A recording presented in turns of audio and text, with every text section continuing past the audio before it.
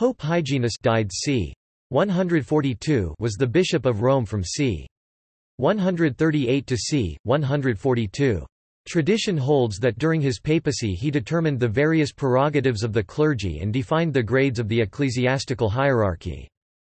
He also decreed that all churches be consecrated. He is said to have died a martyr, though no records verify this. The chronology of the early bishops of Rome cannot be determined with any degree of exactitude today.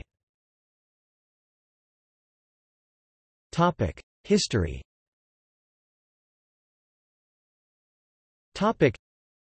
According to the Liber Pontificalis, Hyginus was a Greek by birth. Irenaeus says that the Gnostic Valentinus came to Rome in Hyginus' time, remaining there until Anicetus became pontiff on the detection and overthrow of the so-called Gnosis. 3. E.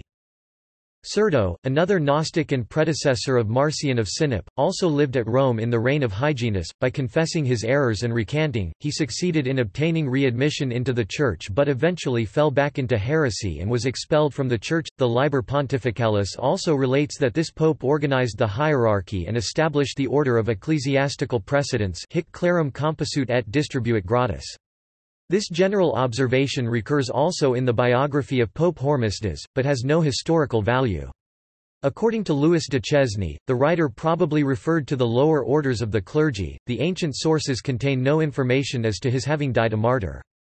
At his death he was buried on the Vatican Hill, near St. Peter's tomb. His feast is celebrated on the 11th of January.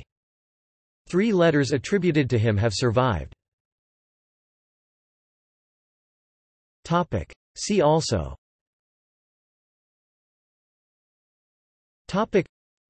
List of Catholic saints. List of popes. Notes.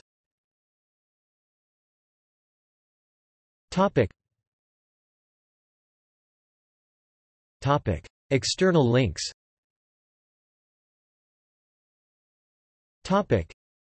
Opera Omnia. Chisholm, Hugh, ed. 1911. Hyginus Pope. Encyclopædia Britannica 11th ed. Cambridge University Press. Fontes Latinae de Papis usque ad annum 530 Papa Felix IV.